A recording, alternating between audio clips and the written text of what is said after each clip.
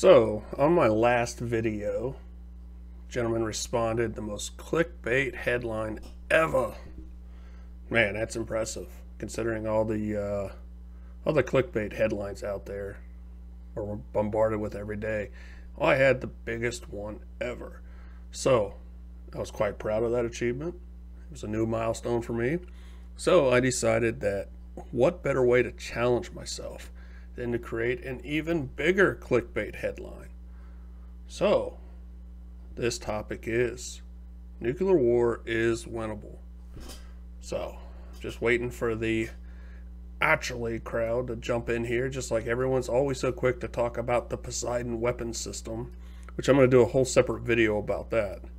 But it's funny when I'm continuously quoted about, what about Poseidon? What about Poseidon? They haven't even developed warheads for Poseidon yet. They just developed the delivery system. Nobody knows the true capability, so forget about the 2018 videos that Putin released, which propaganda. During the Cold War, if anything, people tried to downplay the capabilities. Anytime you're really going over your way to upplay your capabilities, you're really usually trying to compensate for something. Having said that, the only people that really know aren't going to be answering. Then again, maybe not, because we just had a giant leak of documents onto a Minecraft Discord server of all things. So what does anybody really know in this world? So, nuclear war is winnable. Why do I say that? I say that because nuclear war, because again, I'll have the people jump on and say, you're pronouncing it wrong. You call yourself an expert. I've never called myself an expert. If anything, I've always said, well, I haven't said much of anything except for the fact that I am not an analyst or in the defense industry. So, just leave it at that. Could go into how badly the analysts predicted the Ukraine conflict. Could go into how badly people in the defense industry botched certain things. Our own military thought there was no chance the United Kingdom could have been victorious against Argentina in the Falklands War. And we see how that played out. But again, it's all speculation until it happens. We can talk about nuclear war and all these different capabilities. When was the last time an ICBM with actual active warheads was tested? See if you can answer that question, because you'll probably be surprised. And for good reason. Why? It's not going to be what people think. So, now there's models, there's simulations. This is one simulation. This is not the be-all, end-all. This really only simulates the effect on different warhead detonations. So as we go through and do this stuff, can the United States do a first strike? Could Russia retaliate? It's not really meant to be an accurate model of that stuff. It does present some level of an overview to say that even if these things did happen, this could still happen in response.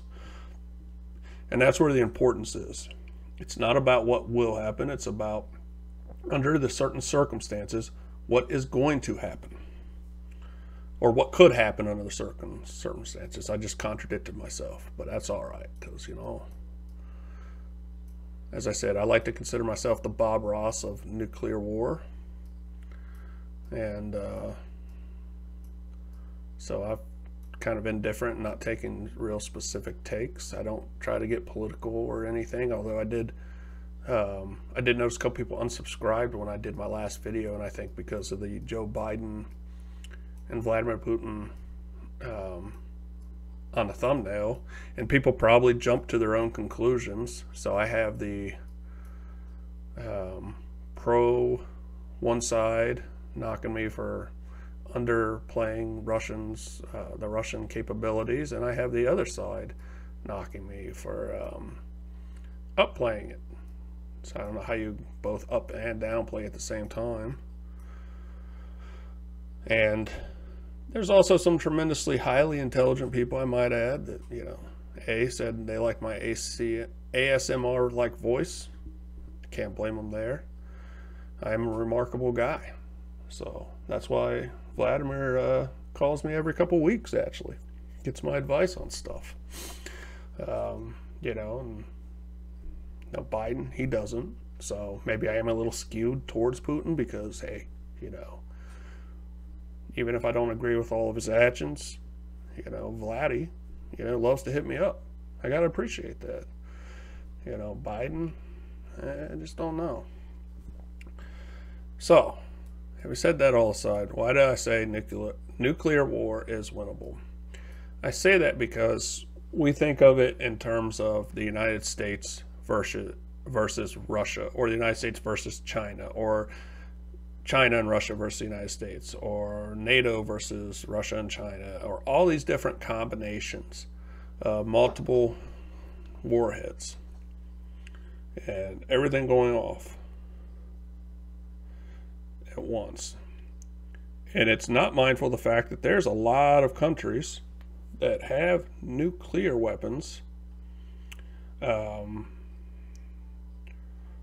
and they're not always going to be having the same capabilities. So, what happens if the 100-year war decides to replay itself in a modern world, and, you know, France is tired of being in the butt of jokes, and they decide, you know what, we really just can't stand these British United Kingdomers, and we're going to show them who's boss. So maybe that's a more viable option. Much less travel time. So they probably could conceivably do something closer to a first strike. So let's see what happens if they catch Britain off guard and decide, you know what, we're just going to do this.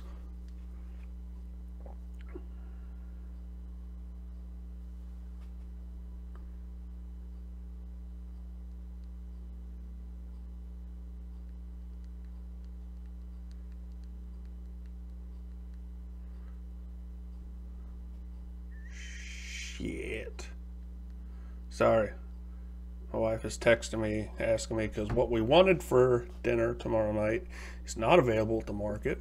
So she's asking me what my choice is between two things. So I'm trying to text and do this video at once, and I'm not doing a good job at either one.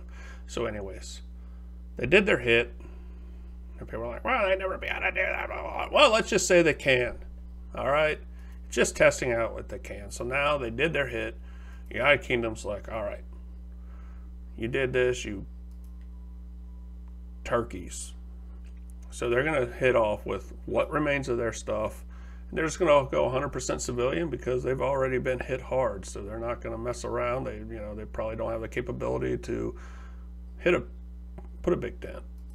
So what happens?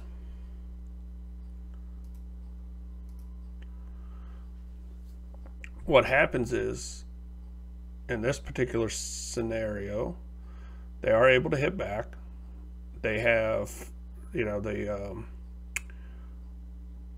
United Kingdom's nuclear force is all sub-based. In certain scenarios, they're able to, not every sub is always out on deployment. So they did have one that was deployed. Another was caught in port and destroyed. Let's run the little casualty calculator. Let's see what happens. So, United Kingdom, 12 million casualties. France, 5 million casualties. Don't know if France has anything left remaining. Oops, didn't mean to do that. I'm going to check that. Let's go back to France. Let's just say that they're going to go 100% now. So if they have anything remaining, they're going to do it. So we're going to run through this, be very quick. Now,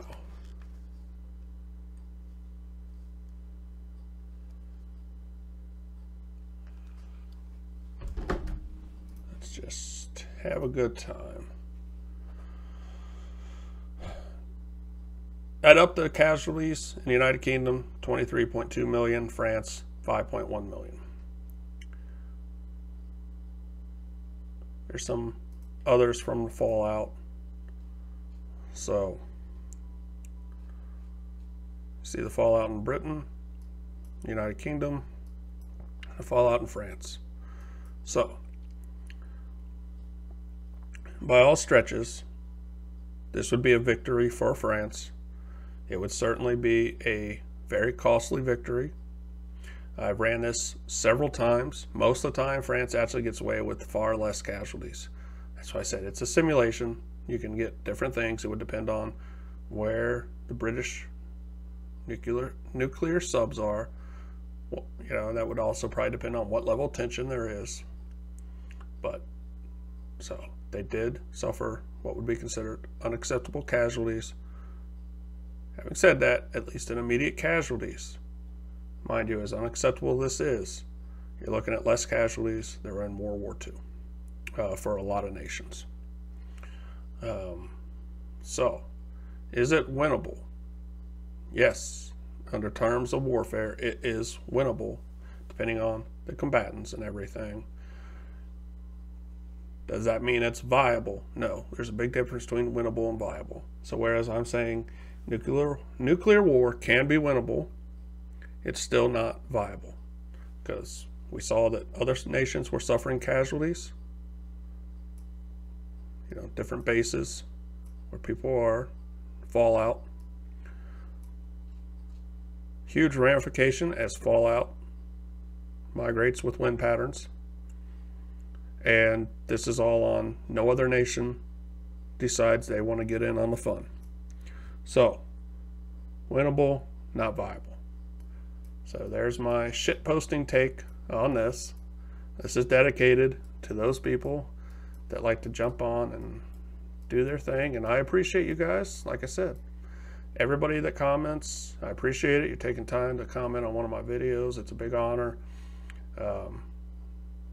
So I do appreciate it, and I hope everybody has a great day, great evening. For those in the United States, this is Easter weekend. A lot of people are going to spend it with their families, and some people don't celebrate it. So either way, you know, some people have to work through the weekend. I myself work all the time, so everyone's a little bit different. Please enjoy yourselves, stay safe, and let's continue to hope that all this stays in the realm of simulation and we never experience it. So, good night.